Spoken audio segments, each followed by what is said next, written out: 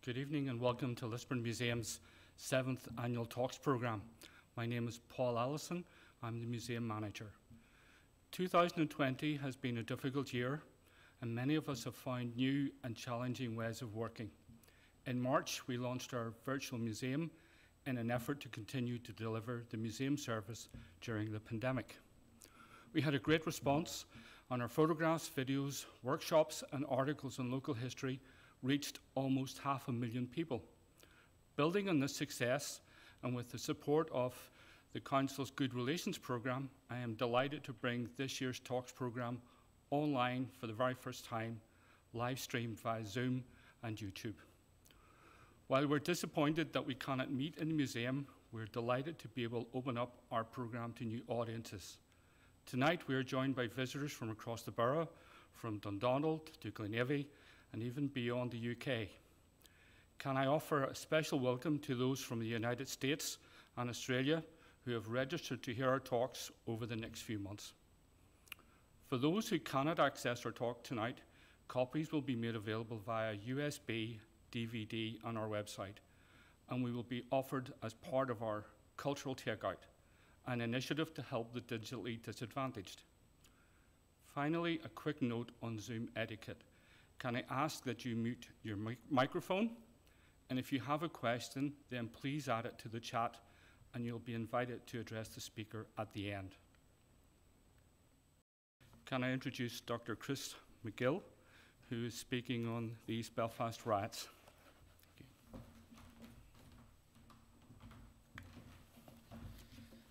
Thank you, Paul.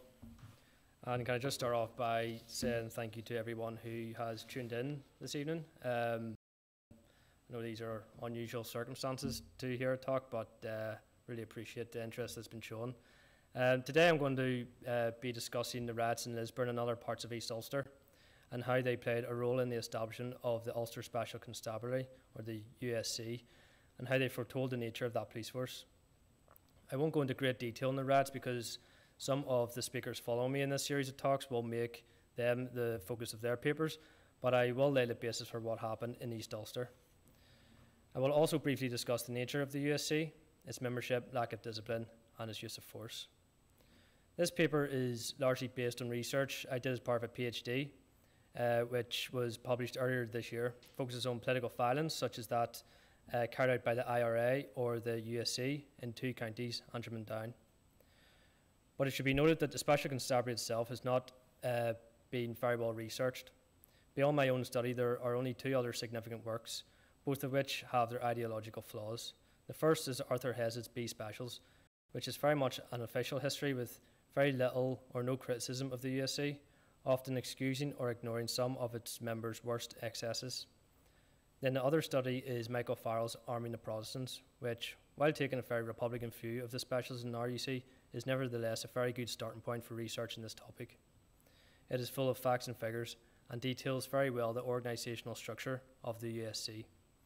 But as of yet, no objective study of the specials exists, and that may well remain the case without the opening of the USC archive, which remains closed even 100 years after the founding of the force. Whether it was with the formation of the Ulster Volunteer Force in 1913, the Easter Rising of 1916, or the first shots of the War of Independence in January 1919, it is unclear exactly when we should pinpoint the beginning of the Irish Revolution. However, what is more unclear is when that revolution consumed the minds of Ulster Unionists. For in 1919, while the War of Independence was still in its early stages and confined to the south, worries began to creep into Ulster Unionist minds. Unionist leaders were given speeches voicing their concerns more regularly by the autumn of 1919, showing the conflict was having at least a mental toll in the northeast and shaping the mindset of the Unionist community.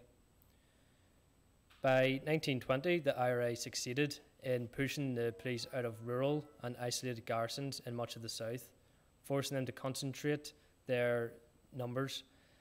The IRA also escalated their campaign, carrying out shootings of police officers as the war descended in areas into tit-for-tat killings.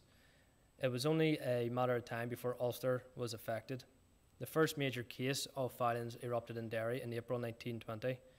This occurred amidst the backdrop of unionists losing control of the London Corporation to a combined force of the Irish Parliamentary Party, the Nationalists, and Sinn Féin councillors in January, and the city having its first Catholic Lord Mayor since the 17th century. Other councils, such as those in Strabane, Enniskillen, Armagh and Omagh, also came under Nationalist and Republican control. It was therefore in this context that the rioting broke out in Derry in April, and over the next 2 months, violence continued intermittently, including gun battles between the IRA and police. During this time, the local UVF reorganised in Derry, seized control of parts of the city and engaged the IRA. In late June, 1,500 troops were brought into Derry, but violence continued. Significantly, however, the soldiers worked closely with the UVF to fight the IRA, therefore taking sides in a long-standing communal divide.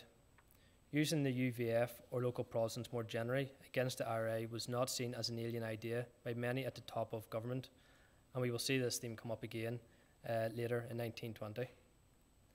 Further east, unionists could be forgiven for feeling removed from developments in the rest of Ireland. Counties Antrim and Down had strong Protestant majorities, and there was little IRA activity of significance in the region before mid-1920. However, the unionist mindset changed with the aforementioned developments, increased IRA successes in the south, nationalist and republican gains in local elections, and violence in Derry. Then in July came the assassination of a Banbridge war hero, RIC Divisional Commissioner for Munster, Gerald B. Smith, in Cork City.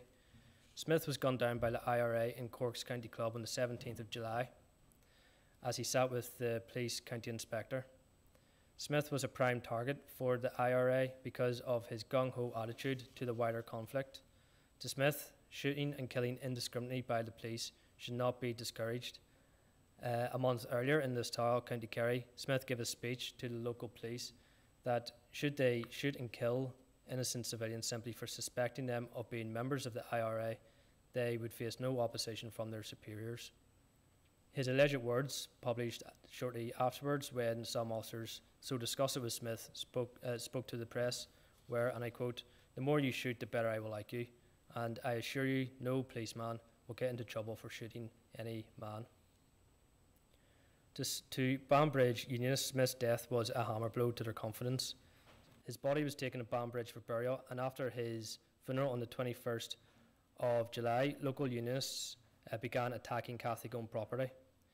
It should be noted that there was added tension in the air by this time after a series of publications in the Unionist media warning of the threat of the IRA and Edward Carson's infamous speech on the 12th of July in which he called on the Unionist people to reorganise themselves. Given the history of communal violence in Ulster, it is not in the least surprising that violence broke out. In Banbridge, the destruction lasted a few days, but also spread to nearby Dromore and Lisburn.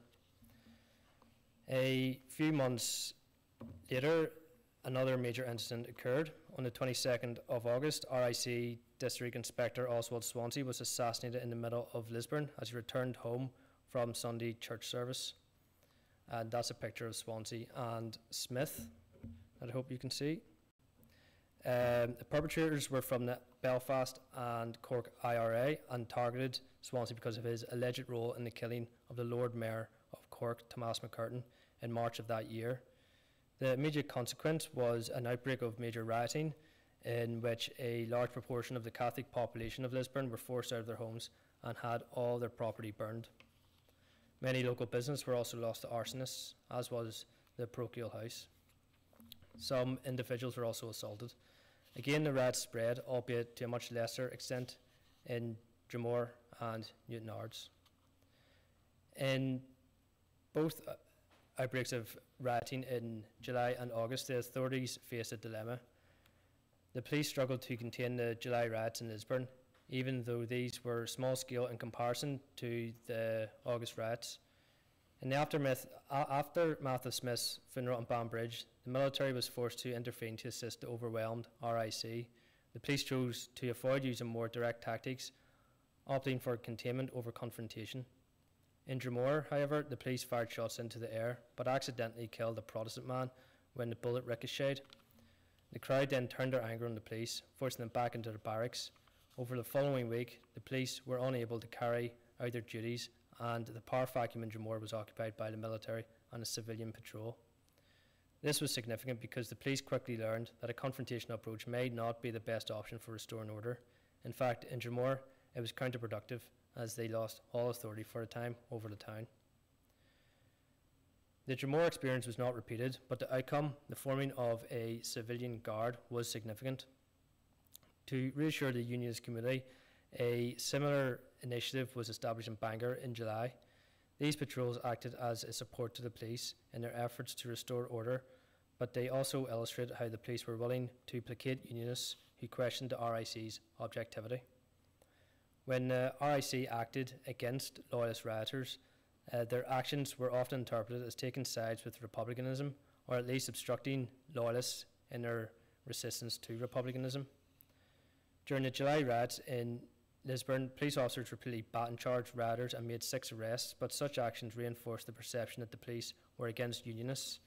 Without military intervention, local citizens arranged a meeting at which they revived the local UVF in order to aid the police. This was the dilemma. In order to police loyalist rioting effectively, a degree of power and authority for maintaining order was conceded to a loyalist paramilitary organisation. Even the army had to limit its response to the riots. A battalion of the Somerset Light Infantry under the command of Brigadier General Hackett Payne arrived in Lisburn on the first day of rioting in August, but even with reinforcements, the authorities were unable to quell the riots. Instead, they attempted to contain the violence with military guards posted at prominent Catholic buildings. In August, some of the civilian patrols were expected to assist the police and military in response to the riots. These were obviously chosen from the unionist community, and their responses to the riots were mixed. The UVF proved useless in restoring order in Lisburn, as it was completely unresponsive, and some of its members were in fact taking part in the riots. The Lisburn Urban Council was therefore faced with an ineffective police force, a military unwilling to confront rioters, and a revived UVF that did nothing to help. Solutions were attempted, including shutting off the town's gas supply until peace prevailed. But the solution that worked most effectively was the enrolment of a body of special constables that managed to maintain order in the town by offering assistance to the police. These special constables were enlisted under the Special Constables Act of 1832, and attempts were made to draw them from the more respectable and responsible sections of the community. They were placed under the charge of a recently retired RIC County Inspector, Robert Morrison, given firearms, and divided into small patrols under the command of a serving RIC officer. However, attempts to keep the force respectable were compromised after complaints from the so-called, and I quote, rougher element, prompted by the exclusion of many rank and file Orangemen. Rather than provoke further unrest, an additional 300 special constables were enlisted, albeit on the condition that they could not carry arms. So, why were these developments so important in the story of how the Special Constabulary came into being? These developments in Lisburn were a microcosm of a wider issue. Unionist leaders and government ministers were contemplating ways of handling the escalation of violence across the northeastern counties. Just like in Lisburn, an objective approach to policing in which loyalists and republicans were treated equally would have turned both sides of a communal conflict completely against the security forces. Just as in Derry in July, there were calls to revive the UVF more generally and use it to complement the police and army. This was the preferred approach by many within unionism. It was their fear that without an organised force, loyalists would simply take matters into their own hands, as had happened in the Belfast shipyards, where they expelled all the Catholic workers on the 21st of July of 1920, in Lisburn, Banbridge and Dromore. Basil Brooke created his own force in Fermanagh out of fear that unrestrained retaliations would otherwise occur, and in July 1920 the UVF was officially revived under the control of Wilfred Spender, who is this man. Spender wrote to James Craig soon afterwards to warn him, and I quote, that the Sinn Féiners have goaded our men into a state of absolute desperation, and the men feel they are being let down by the government and by their leaders. He asserted that loyalists, and I quote again, intend to take matters into their own hands. In the eyes of leading unionists, Some form of organisation was essential as a safety valve against the worst excesses of loyalist violence. They also stressed the increase in suspicion with which loyalists held the government, the police and the army. James Craig wrote on the 1st of September 1920 that, "In regard to the loyalists in Ulster, it must frankly be admitted that the rank and file are suspicious of being betrayed by the government. Dublin Castle appears to be entirely out of touch with the feeling in the north, indeed to be prejudicially inclined towards it. If any discrimination is shown by the authorities between the loyalists and the rebels, it is usually in favour of the latter. Evidence of this shown by recent promotions in the RIC, which have almost entirely been allotted to Catholics." It was in this context that James Craig met with members of the British Cabinet a day later on the 2nd of September to demand the establishment of a special constabulary for the 6 counties that were designated in the Government of Ireland Act to form the new Northern Ireland state. Craig insisted the force would comprise of law-abiding citizens, but in reality it would be a force designed to alleviate loyalist suspicions of the authorities and a means of restraining those loyalists in their violent outbursts. But developments in Lisburn were undermining the idea that this was possible, even with all the best intentions, to recruit a force exclusively from one side of a deeply rooted communal conflict to act as an objective arbiter in that conflict. To illustrate this, Lisburn again can be used as a microcosm of wider issues.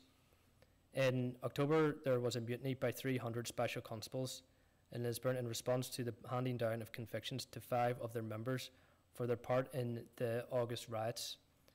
It seemed inevitable that another riot would break out until the leader of the special constables, former County Inspector Morrison, promised to use his influence to overturn the convictions.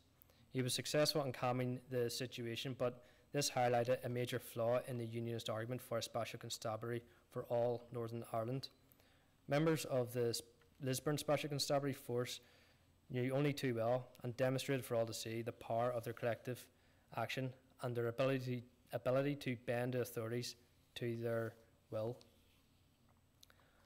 Unsurprisingly, Nationalists were strongly opposed to the Special Constabulary. Initially, however, the Lisburn Specials received positive reviews from the Nationalist press.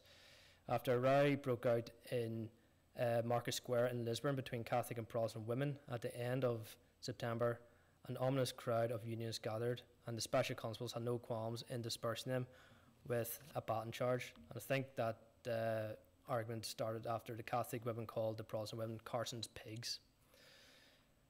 But the honeymoon did not last. When plans for the official Special Constabulary were made public, Nationalist opposition focused on the predictable religious uniformity of the proposed force.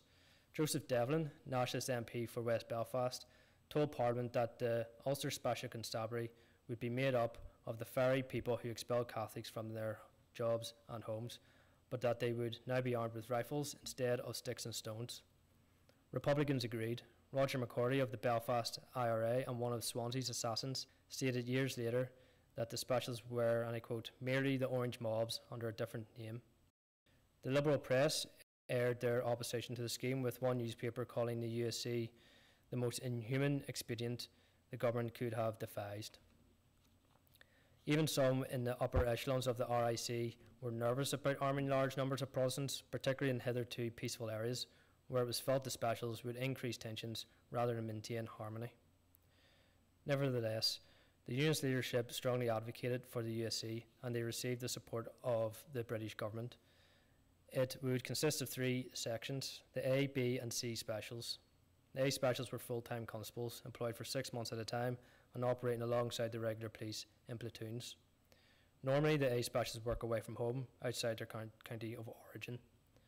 The B specials were part-time, received no regular pay, but did receive a small annual allowance to cover expenses, and patrolled their local areas under the direction of the RIC. And I should point out, however, this RIC supervision was rescinded and not always complied with. Finally, there were the C specials, and they were reservists and played an almost insignificant role in this period in most areas. I think they played more of an important role in parts of Belfast, but throughout Northern Ireland, they were largely unseen and unheard of. The USC was to be recruited within the 6 counties that would form Northern Ireland, and the initial figures proposed for recruitment were 1,500 A specials and 19,500 B specials. By the end of 1920, the ranks of the A specials were almost full, and in January 1921, their numbers exceeded their original recruitment target. As for the B specials, recruitment was rather slow in most areas. In counties Antrim, Down and Derry, for instance, the total number of applications by the end of January 1921 was only 1,541, or a mere 19% of the target number of recruits in those counties. And I have a graphic here just to demonstrate that.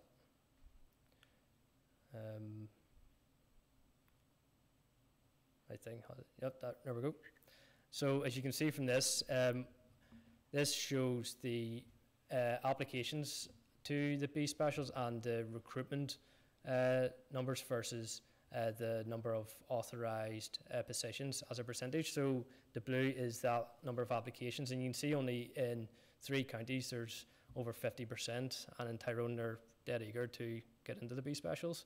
And then the authorities themselves were not very eager to actually recruit that many people into the B specials in most counties. Only in Tyrone again did they fill 81% of the positions by the end of January 1921. So I think that there can tell us a little bit about the attitude towards the B specials from some within the unionist community. A lot of people just weren't eager to join, and the authorities themselves weren't eager in most counties to actually bring people in. But an even more interesting statistic is that by the end of the truce, several months later, or by the time of the truce several months later, the B specials still had not received enough applications to fill the total number of positions authorised. In contrast to this, counties with larger, as I've just said, larger Catholic populations such as Armagh and Tyrone saw more applications. And as you can see there, Tyrone, the number of applicants exceeded the available positions well before January 1921. In fact, by the first week of December 1920, they'd achieved that figure. So it should be asked then, who actually joined the Ulster Special Constabulary? This, like many other questions about the USC, cannot be answered adequately because of the continued closure of the USC archive. However, I did manage during my PhD to access a large sample of recruitment files for the B specials in County Down for the 1920 and 22 period, which gives good insight to who was in the force from its inception. But first, let us remind ourselves of the persistent perception of the USC as the Orange Mob. It is widely held that the USC's critics, by the USC's critics, that its rank and file consisted of the dregs of unionist society, that only the very worst sort of this was admitted so that the greatest havoc could be wreaked upon the nationalist population. To this day, historians still reference the belief that the UVF transformed into the USC in 1920, but this simply was not the case. Granted, many former members of the UVF did join the USC, of course some must have, but the USC was a new force and its membership was broader than has previously been believed. However, this is not to say that the USC was not almost entirely Protestant and did not commit atrocities. To make more sense of the specials, let's look closer at the membership of the B specials in 1920 to 1922. So first, there's the religion of B specials. The nationalist assumptions on the religious composition of the USC have been proven correct. It was undoubtedly a Protestant force. Accusations from the Irish News that the USC would exclude Catholics prompted a threat of legal action against the newspaper from Ernest Clark, the Assistant Under Secretary in Belfast. It was Clark's belief that Catholics should and would join the force, but his optimism was not widely shared. It should be pointed out that Clark was an English civil servant. It took him a couple of months to understand the sectarian divide in Ulster. Given one purpose of the USC was to placate loyalist anxieties about security, the recruitment of Catholic special constables was unlikely to satisfy the more restless elements within unionism. Many unionists, moreover, including some in official circles, did not trust Catholic police officers.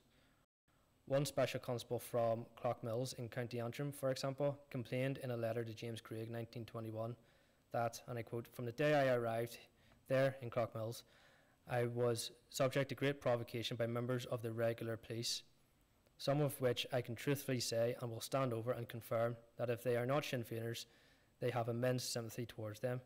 I will say that not even in one station, but in fact every station, you can find them. The RIC was a predominantly Catholic police force, and Unionists by 1920 held it in great suspicion for this very reason. Therefore, allowing Catholics to join the USC in any great number would keep those suspicions alive. As Ricardo, County Commandant of the USC in Tyrone, warned, to allow the specials to become mixed was to destroy the security in loyalist minds of their state. So, faced with the Unionist resistance, the disapproval of the USC by the Catholic Church, and the targeting of Catholic police officers by the IRA, not many Catholics joined the USC. In Down, only 7 out of a sample of 536 B specials whose application forms I looked at, who joined between November 1920 and December 1922, were Catholic, or as a percentage, that's only 1.3%. This was undoubtedly a Protestant police force. But was the USC simply the UVF by another name? The persistence of the belief that it was is unsurprising given the openness with which Unionist leaders had toyed with the idea of reconstituting the UVF as a constabulary force. Edward Carson had suggested arming Northern Loyalists to police Ulster districts as early as April 1920, and efforts were made in July of that year to revive the dormant UVF as a precursor to a new police force. James Craig confirmed in a letter in January 1921 that Wilfred Spender, the leader of the UVF, has placed the whole of the Ulster Volunteer Force machinery at the disposal of Colonel Wickham, who was the leader of the USC and later the first Inspector General of the RUC. Consequently, nationalists interpreted the USC as the UVF restored in an official capacity, fully armed and equipped by the government. In some cases, UVF units and other loyalist forces were integrated into the USC quite openly. This was reportedly the case in Comber, County Down, and Lurgan, County Armagh. Furthermore, some USC commandants had previously led loyalist paramilitary groups, including the UVF. Sir Basil Brooke, founder of the Fermanagh Vigilance Force, which was another, just a bit like the UVF, a paramilitary force. He was appointed the USC County Commandant for Fermanagh. Similarly, in Ballymena, the B Special District Commandant was George Young, a former UVF commander. And in Armagh, the local UVF leader, John Webster, became the Sub-District Commandant of the B Specials. However, these may have been isolated examples, notable by their exception. The County Down B Special application forms required each recruit to provide personal information that can shed light on whether its members were previously members of the pre-war UVF. Some insight can be gathered from analysis of the ages of the special constables. So assuming that the Ulster volunteers had to be 16 years of age or above, it is possible to surmise that a significant number of B specials had never belonged to the pre-war UVF. I'm not sure if the pre-war UVF had an official minimum age, but I don't accept that a child aged 13 who may have joined would have been an Ulster volunteer. He certainly wouldn't be in my eyes. 42% of the B specials in 1920 to 22 that I looked at were under the age of 16 in 1914. It can therefore be assumed that a very significant proportion of the USC was too young to have joined the pre-war UVF. For whatever reason, the UVF struggled to recruit members in 1920. Police intelligence in East Ulster recorded little increase in its membership. It seems likely that even if many members of the revived UVF had joined the USC in 1920, they would have composed only a small part of that force. The USC, being much larger than the revived UVF, was inevitably forced to recruit many men who did not belong to the Ulster Volunteers. This is not to say that the USC was not viewed as a loyalist force. Potential recruits and existing members often stressed their loyalty in order to win preferential treatment. One former special constable wrote to James Craig pleading for reinstatement to the USC following his dismissal, repeatedly attesting his personal loyalty to the Unionist Party and to the British Empire. He believed that his involvement in the pre-war UVF and his wartime army service had earned him the right to a place in the USC. Another expelled member, William Beck, referred to himself as, and I quote, an old soldier and staunch unionist in his appeals for reinstatement. Loyalty was clearly a key qualification for the Specials, and being a former Ulster volunteer was a strong indicator of such loyalty. But that is not to say that the B Specials were recruited solely because of their loyalty.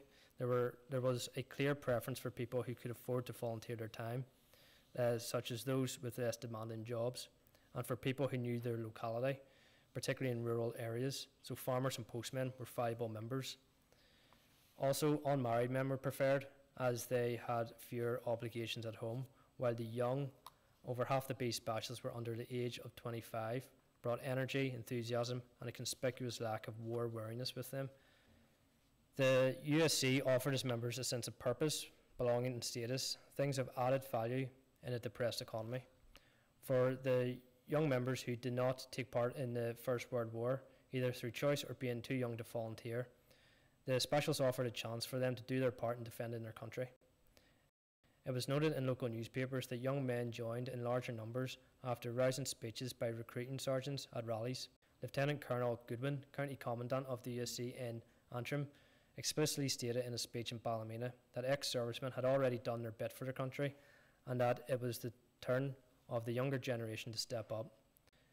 In an effort to stir the patriotic passions of young Protestant men, the Specials were often compared to soldiers on the Western Front. The status with being in the USC was made strikingly evident through the offence and favours bestowed on local contingents of Specials by town mayors, some often through dances for them and held other offence in their honour. So it bestowed a degree of pride in the local area if you were a member of the B Specials. Conversely, it was made clear that those who did not join were shirking their responsibility and not showing their loyalty and worth to their community.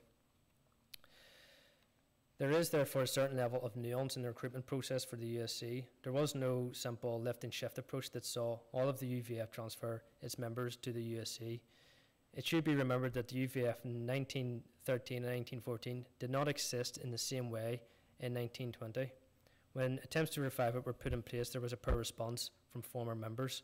As discussed, this could have been down to several factors, key among them being war weariness of those who fought in the First World War and age. Some Ulster volunteers were probably past their best years in 1914, never mind in 1920. And it should be noted that joining the original UVF in 1913 did not guarantee that one would see action. The movement was, after all, raised to threaten the use of force with the hope of never actually needing to follow through. But joining the B Specials was a different matter. The enemy, the IRA, existed across the northeast and were likely to be engaged. All of this, however, does not remove one accusation levelled at the Ulster Special Constabulary, that it was a sectarian force that harassed and carried out atrocities against Catholics and nationalists. There are many examples of reprisals, and I want to focus in on one of these incidents today, just to illustrate what I mean by reprisal and why the Specials carried them out. And that incident is the killing of 3 Catholic men in Cushendall in June 1922 by the A Specials. On the 30th of June 1922, the Ballymena Observer printed a short article stating that an IRA ambush had been carried out in Cushendall in the Antrim Glens against a patrol of soldiers and police. It claimed that 4 of the attackers had been killed and that there were no casualties among the Crown forces. The police were members of the 52nd Platoon of A Specials, based in Ballymena, and the soldiers were from the Green Hordes under the command of Major Brian Moss Blundell. When the A Specials gave evidence immediately after the event, claiming that they were ambushed and had no choice in returning fire, doubts began to surface about the veracity of such claims. Joseph Devlin, the nationalist leader in the northeast, wrote to Winston Churchill telling him that the statements of the A Specials were false and that the locals in Cushendall would corroborate this. Even in Unionist circles, there was growing unease, as Wilfred Spender, Cabinet Secretary to the Northern Irish Government and former UVF leader, alerted a colleague that he had taken, and I quote, steps to get in touch with the old UVF, and got back a very disquieting report. As there were British soldiers involved in the incident, Churchill was obliged to launch an inquiry, which he duly did by sending an English barrister, F.T. Barrington Ward, to Cushendall. Evidence was heard from 58 witnesses between the 20th of August and the 4th of September, and their testimony turned the official story on its head, posing a major challenge to the Northern Irish Government's security policy.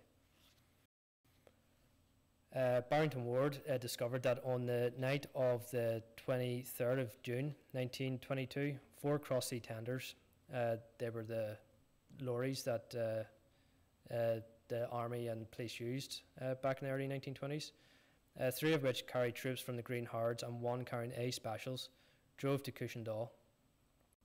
Upon reaching the hills outside Waterfoot, a village just to the south of Cushendall, Sergeant David Campbell McLean, commanding officer of the A Specials, recalled that, and I quote, a party of men were noticed on a rise about 300 yards on the left of the road.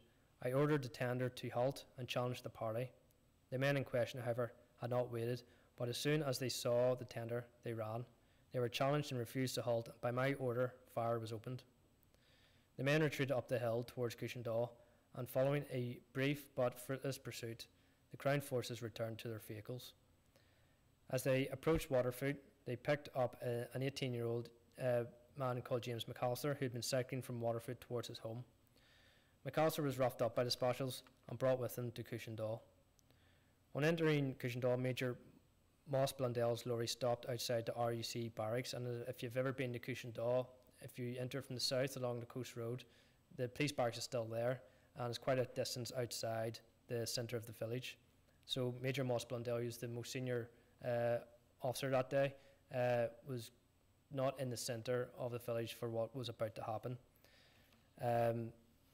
And the other 2 lorries of soldiers, one turned left and right at the crossroads in the centre of Cushendall. The A Specials, however, they went into the centre and stopped at the tower, that is, at the crossroads, and they dismounted and opened fire. The exact details, as is always the case, are unclear, but what is certain is that 3 men ended up shot dead and 2 others were wounded. As was typical for a summer's evening, the centre of Cushendall was busy with young folk socialising and adults on their doorsteps and sitting out front of their houses talking. All those present when the Specials arrived testified that nothing untoward had occurred, no ambush, that people were doing what they did on any other night, and even the local RUC, who had just finished their evening patrol, corroborated this. But without getting into the details of the witness statements, those are all detailed in my book, where I cover this incident in much greater detail. What happened in short is as follows. The A Specials dismounted when they entered the centre of Cushendall, shouted an order for residents to get indoors and opened fire.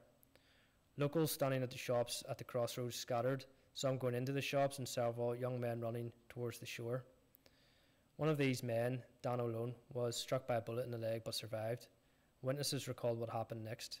James McAllister had been picked up outside the village. It was forced down from the back of the Specials lorry, making, and I quote, terrific screeches and pleading for the sake of God not to kill him, according to one resident. He was dragged across the street to an alleyway behind McDonald's shop, which is still there today in the form of Barber's, and shot in the back of the head. The Specials then entered McDonald's shop. There they found and interrogated a 15-year-old girl, Lily McGonnell, and 2 men, Pat Gore and John Hill. Hill was taken outside and shot in the head, while Pat Gore's brother John, who was hiding in the front of the shop, was discovered and also shot dead. Pat Gore was harassed and asked what his job was. Pat said that he was just out of the army, having served in the First World War. In response to this, the Special accused him of being, and I quote, one of the bastards who shot Wilson, a reference to the IRA assassination of Sir Henry Wilson the previous night in London, and it's widely believed that this incident was carried out as a reprisal for the killing of Wilson the previous day. Pat was then taken outside and told to run, but he refused to do so. Instead, he was forced at gunpoint back inside and shown his brother's body, At that point, when he realised his brother John had been killed, he ran out onto the street, pursued by the special who had levelled his revolver at him. Gore was fortunate to run into two local specials, Constables Gillen and McConnell, and a military officer. Observing the special brandishing his revolver, Constable McConnell ordered him not to shoot Gore as he was an ex-soldier. According to Gore, the special responded by threatening McConnell. He said, "I should not think that much of shooting you." When questioned about this, McConnell confirmed the account. He said, "True, there was a man there with a revolver," and pointing it at Pat Gore. I said, "Don't shoot that man, he's not long out of the army." The man with the revolver did make some expression of that sort. So there's a vast amount of evidence against the specials that night. There were no independent witnesses that confirmed that they saw an ambush. The local police, like Constable McConnell, corroborated key aspects of the evidence provided by eyewitnesses, and perhaps damning most of all was the fact that no casualties were sustained by the Crown forces, no bullet holes were found in their vehicles or on the buildings immediately behind them, despite their claim that the ambushers shot at them from a mere 5 metres away. Barrington Ward was clear in his assessment, and he said that no one except the police and military ever fired at all. So why is this important? Controversial events such as the killings at Cushendall would come to define the image of Northern Ireland security forces. The formation of the USC recruited almost exclusively from the Protestant population during a period of communal conflict, inevitably bestowed a degree of legitimacy on what was essentially a state-backed loyalist paramilitary force. Paradoxically, however, it was also hoped that the USC would remain impartial in upholding the law. It was expected to work alongside conventional state forces, the regular police and the army, that had been recruited on a broader non-sectarian basis. This is before the RUC became a much more Protestant, almost exclusively Protestant force in later years. But it was never going to succeed. It didn't help that when such incidents such as that at Cushendall occurred, the Northern Irish government had little interest in instilling discipline. For example, Craig's government ignored Barrington Ward's assessment, established its own inquiry, and concluded that there was an ambush by ignoring the evidence of all the locals and admitting that they could not accept that the soldiers and specials could lie. So why did such incidents happen? There has always been a belief that the USC was deliberately made up of the rougher elements of the unionist population. One Catholic RIC officer who experienced working with the specials compared them unfavourably to the Black and Tans, who were, in his words, perfect gentlemen in comparison to the Ulster specials. The IRA Chief of Staff and the First Garda Commissioner, Owen O'Duffy, attributed the poor discipline of the USC to the fact that it was composed of mobsters recruited from the streets. There is some evidence to indicate that militant recruits were intentionally sought. Demanding more recruits in January 1921, one district commandant reportedly declared, "The younger and wilder they are, the better." So, was this commandant's discharge reflective of the USC as a whole, and if so, does this explain the force's violent excesses? The answer to that question is likely no. For a start, there was a vetting process whereby all candidates were required to apply to a local justice of the peace prior to appointment, before their evaluations were then reviewed by local RIC district inspectors.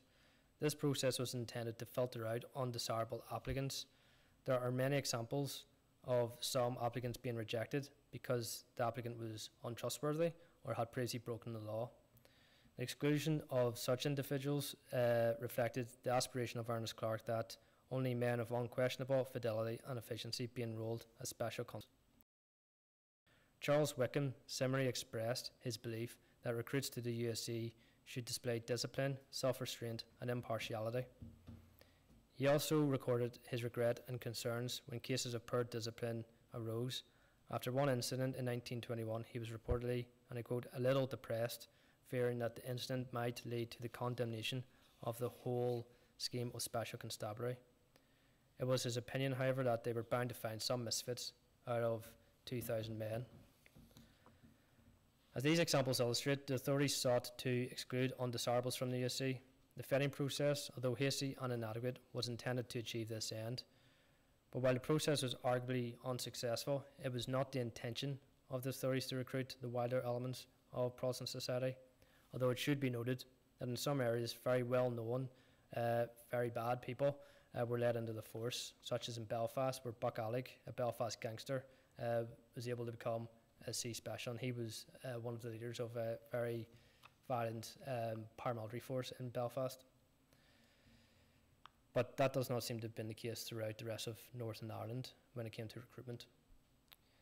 It is more likely that the reprisals carried out by the specials were due to a blend of certain factors and circumstances than a deliberate recruitment process designed to terrorise Catholics.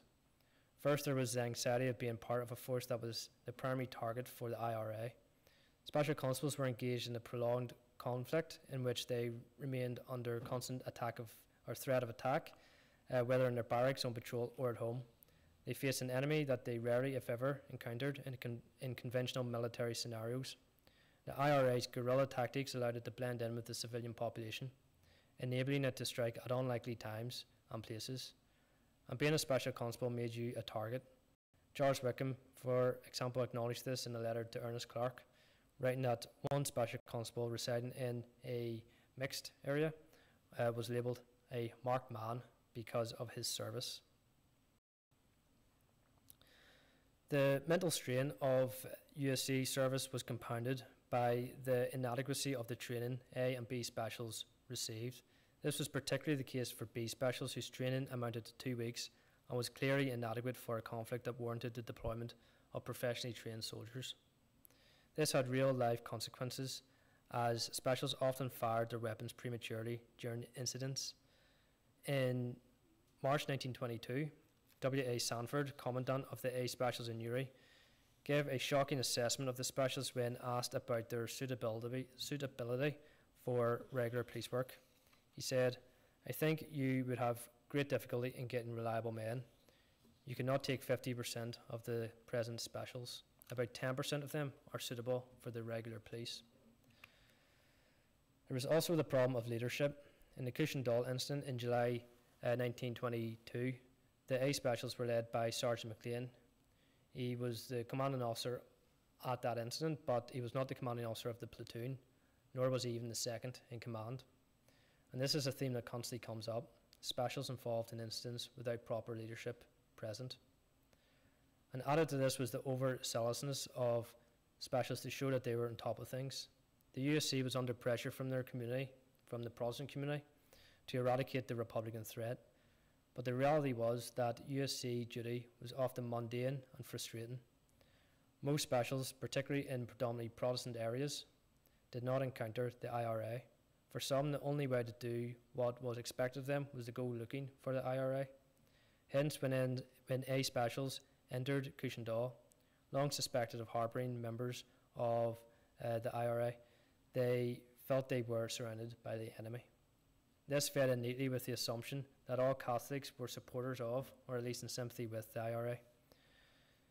The near total exclusion of Catholics from the USC strengthened the perception of Catholics as a disloyal minority, reinforcing their association with republicanism.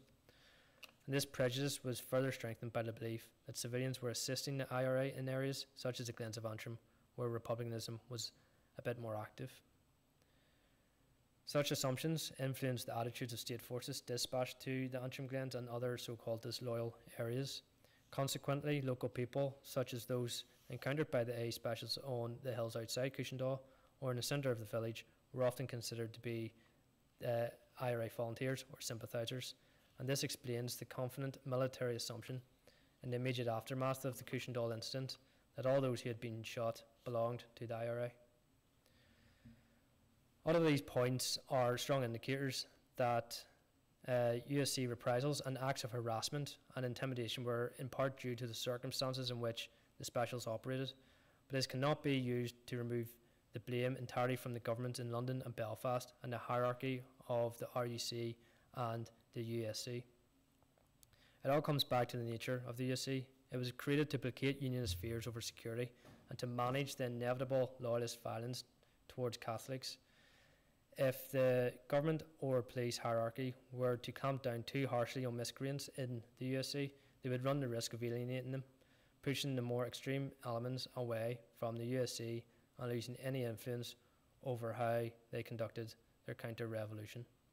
This is partly why after Cushendall in June 1922, the Northern Irish government did nothing to find out who was responsible for shooting James McAllister, John Hill and John Gore.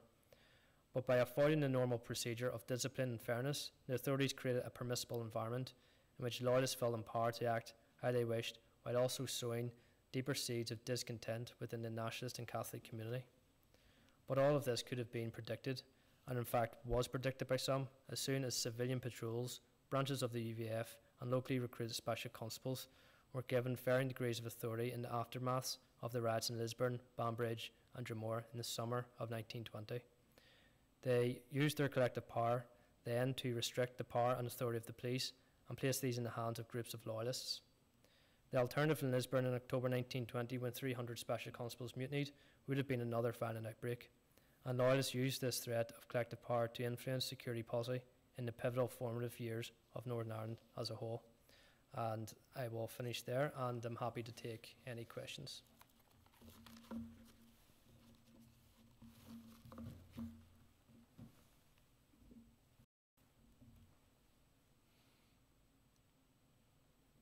So if you have any questions, can you drop them into the chat now?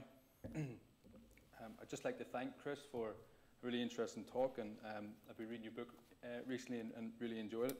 And I was going to get started and ask you easy question. Why has loyalist violence and its motivations been so poorly researched or looked at? I thought that was going to be an easy question. I've often talked about this with some of the lecturers down at Queen's. I think because when you look at the movement in history in Ireland, it's moving towards the collapse of British control and greater independence for the Irish. So the War of Independence, for example, is seen as a period of pride for Republicans. They gained something, whereas Unionists lost. They lost 26 counties. So people from the Unionist community and the Loyalist community don't really look too much into their own history, I don't think. It's going to be quite interesting to see how the centenary of Northern Ireland's establishment will be conducted. But there seems to be less pride taken on one side compared to the other. And I think a lot of the historical attention has therefore gone to the Republican campaign for independence rather than the Loyalist violence that was a reaction to that campaign. If that answers your question, Kieran. Yep. I wonder if I can be cheeky and ask a quick follow-up question. So one of the interesting parts of your book is you try to look at some of the motivations behind the riots in Lisburn. That's something we're particularly interested in here at the museum, obviously. And you seem sort of wholly dissatisfied with sectarianism as a motivation. I know some authors have put that forward as a prime motivation. And you give a host of other motivations, and you show that the violence had a certain form, that there was a pattern to it, that it was a particular type of violence. And I thought it was really insightful, it was really interesting. I wonder if you'd like to talk about it a wee bit. Yeah, I would definitely say that the violence was definitely sectarian, but there was much more to it than just simple sectarianism. It wasn't just going out and beating up Catholics for the sake of it. It's much more nuanced than that. So it was all to do with territory. The fact that Swansea was killed in a town that was seen as a Unionist, a Protestant town, and it was predominantly a Protestant town, it really triggered a Loyalist reaction like it had never been seen before in East Ulster, outside Belfast. And you could see this throughout Ulster at the time. If something happened, you even see it today whenever when it comes to territory, if an Orange Order parade goes through a nationalist area, it sparks something. But if it happens in a Protestant area, it doesn't. And as long as the IRA violence was maintained or kept in the south of Ireland, it didn't really trigger too much of a reaction in the northeast. So there was that aspect of territory. Once it seemed to encroach on Unionist territory and in the Unionist mindset, it triggered a reaction.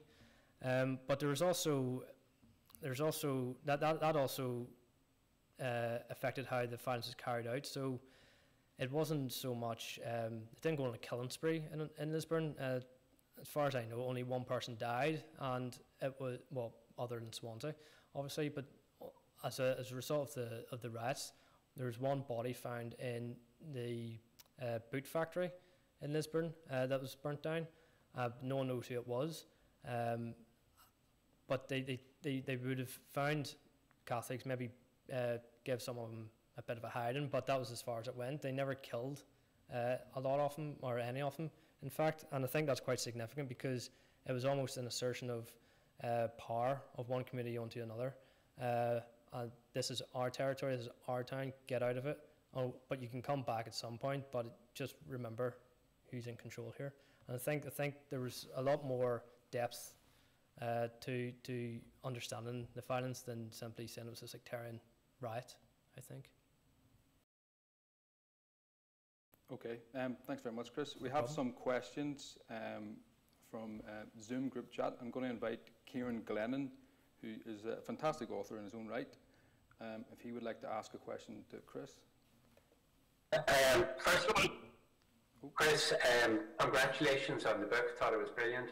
I have a question, and it relates to the recruitment into the specials, we say, after the Northern Ireland government took responsibility for security and policing in the north after November 1921, because the specials have been stood down under the terms of the truce in July. And from then through to the end of the year, you had the formation of various other unionist, loyalist, paramilitary groups, such as, for example, the Imperial Guards. So whenever the Northern government got control of policing back and revived the specials, they then set up a C1 class of the specials. And was it a case of whatever about not sort of importing the old UVF wholesale into the specials, that these newer paramilitary groups like the Imperial Guards, were they brought in to the C1s and to the specials as a way of channeling them or disciplining them or whatever? It's a good question. It's quite difficult to answer that because the USC archive is still closed, so seeing exactly who joined on a broad scale is very difficult. I mean, I had to jump through hoops to get access to the County Down B Special recruitment files, but I do know that in 1922 there were key paramilitary figures in the specials. I give the example of Buck Alec, and there was certainly after the truce a lot more competition from paramilitary forces for personnel, essentially. So there is a likelihood that there was a change in the recruitment process, but I can't say for certain if the degree to which that happened. Unfortunately, as I say, with that archive closed, I like to get names and compare that to the list of people in paramilitaries, if that was possible. It's very, very difficult to do that without access to the archive. But in my research, I haven't seen any letters or notes that completely confirm that. I feel that doesn't really answer your question, Kieran. If you're still there. Oh, sorry, I had me turned off. Okay. No, it's a fair point. I mean, the archival access is the key to the whole thing, really, isn't it? Yeah, I would love to have done a study on just the specials, but I can only do a couple of chapters, really. That's how limited the material was. You have to look at, say, the papers of the Prime Minister or the finance papers to try and get snippets of things. But to get the bulk of the material, it's still largely closed off. I have tried over the last few years to get access, but you need to have the executive up and running, which wasn't the case for a few years. And now with COVID, I can't get anyone to sign off on the Freedom of Information request. So, yeah, I'll let you know when that happens, though. Thanks very much. No problem, thank you. Okay, thank you. Connor has a great question, but just before we go to Connor's question, it's worth jumping over to our YouTube channel where Alan Elder has asked, how active were the IRA in East Ulster in the 1920s? They were moderately active. They were their most active period would have been with the Spring Offensive in 1922. But before that, there was very small scale. You know, there was a raid on a police barracks in Crossgar, for example, that sort of thing. But it was a shambles. I think they went into the building next door and blew the wall going into the wrong side out instead of going into the police barracks. They were very amateurish. But during the Spring Offensive, there was a bit more activity, but it was very poorly organised across the north. The IRA and different divisions launched their offensive at different times, so there was no combined attack on the Northern Ireland government. It happened in stages, so that the response from the authorities could be carried out much more effectively. But when you read the IRA statements from the time in the Bureau of Military History, the East Ulster IRA in Antrim and Down, they all said that once the B specials came into force, it was good out to them. They found it very difficult to operate because so many local Protestants who knew who they were now armed and could simply go after them. The IRA would have been more active in the Glens of Antrim, although they didn't have that much support from the people there. People in Antrim and Down were still quite supportive of the Irish Parliamentary Party under Joseph Devlin, and Sinn Féin struggled in the area. So it was quite strange that the specials in 1922 decided to go into Cushendall and attack people in a place, yes, where the IRA were active, but where they didn't actually have much support from the local population. So if Connor has a question there over in Zoom. Can I speak? Right, Chris. Yes, go ahead, Connor. Right. Can I speak in a minute? Sorry, your last answer slightly took away part of my question about their effectiveness in combating the IRA. I was just wondering, do you think that compared to earlier, what's your answer, compared to earlier efforts from, say, the police, from RIC or regular army, that local knowledge made a big difference to how they were able to prosecute? Yes, absolutely. I have examples. There are loads of examples of B specials simply going out to people's homes, knowing that they may have been mixed up in the IRA. For example, during the riots in Banbridge after Smith's burial, his funeral, I know this is pre-specials era, but if these people joined the specials, this is a good example of how they could combat the IRA. The rioters went straight to the home of the Monaghan's, who Seamus Monaghan was a key member of the IRA in County Down, and I think they burnt the house down, and the family ended up getting arrested by the police that day. And once the specials came into force, all that local knowledge made it very difficult for the specials to operate. I think in County Down, Seamus Monaghan's successor, I think he was the local OC of the IRA. His successor was also well known and also got arrested quite easily, and I think his successor had difficulty as well operating in the area, so the IRA never really took off in that area. And then up in Antrim, people who were suspected of IRA activities were simply visited in the night and shot. I have an example of a fellow called Archie McCann. Him and his uncle were targeted in the middle of the night because they were suspected of taking part in an IRA ambush nearby, and local B specialists thought, well, we think it may be those boys, so let's go get them and just pay them a visit in the night. So that's local knowledge that you wouldn't necessarily get if you had the RIC, whose full-time professional police officers were not local people in the RIC, you had to operate in a different district or a different county to the one you lived in. And the military obviously were much broader than that. They were recruited from across Britain. So that local knowledge would have been completely lost. So yeah, the local knowledge of the B specials was very important. And when I looked at the recruitment, the recruitment files, it was quite interesting to see how many farmers who knew the local area and how many postmen were actually recruited. That's why I called them out in my paper. They were very important because they knew everyone in the locality, and they knew where everything was and where everyone lived. So no, that was a very, very important factor. Can I speak?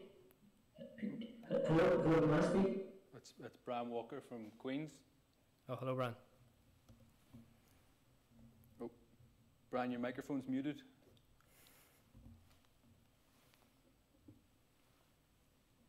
Is it okay now? Yep, we can hear you. Oh, no, it's muted again. Sorry, Brian.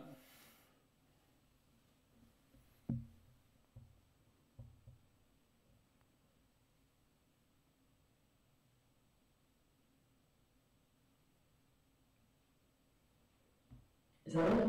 Yes, we can hear you now. Oh, it keeps knocking off there, Brian. Sorry, can you hear me now? We can, yes. I want to make 2 points. I'm sorry, Brian, it's knocked off again there. Maybe we give it one more chance.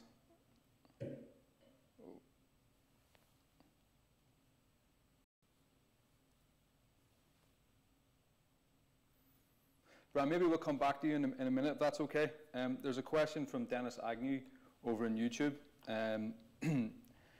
He asks, you mentioned the formation of the USC in 1920 came out of fear by loyalists or Protestants from attack by the IRA. Was this seen as a failure by the British government to keep the local people safe? That's a really good question. To be honest with you, it's hard to tell. I didn't really look at the British attitudes towards this. They were very supportive of the specials. I think it was almost because it devolved the issue into local hands even before the proper devolution of security powers to Northern Ireland.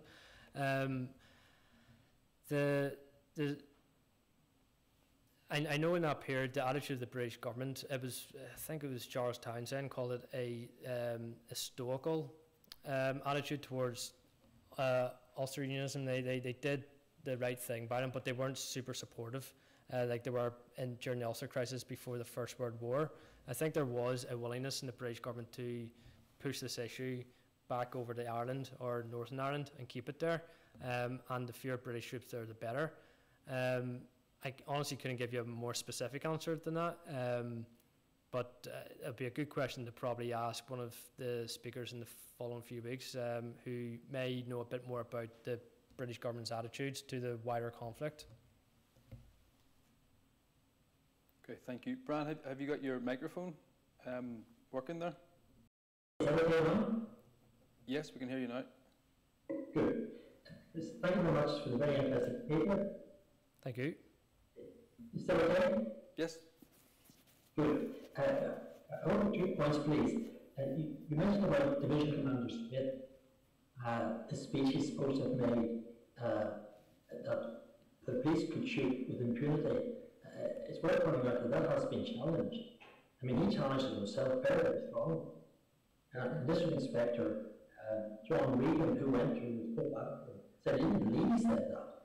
The men who reported were witnesses, who he would question that. So I do have to point out that it's alleged he said that, and there's an argument that he didn't, but nonetheless it was believed he said it. That's why he was killed. Yeah.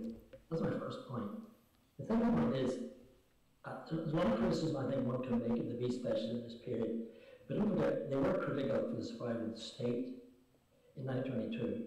I mean, by March, the RIC is being disbanded. The RUC has been set up, but not operational. The British Army at this stage is very much reduced in numbers. A lot of regiments have disbanded. So at this stage, when there's a sustained campaign against the state, the B special actually play a very important part. So I think it's worth pointing out that one can make very valid criticism about them, but nonetheless the role they played was important, and quite a lot of them lost their lives. I'm not sure the number of them, but this was important for the survival of the state.